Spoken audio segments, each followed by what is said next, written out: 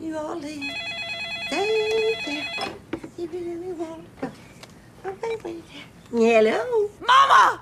What the hell are you thinking? Well, why are you yelling at me? I have no idea what you're talking about. Well, let me give you a little hint. Drinking out at Bubba's, cavorting with a known convict, and having an affair with G.W. Nethercott. Now do you have an idea, huh, Mama, do you?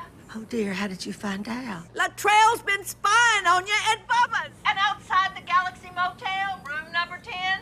Does that ring a bell, huh? Oh, dear. What am I going to do? You're gonna stop.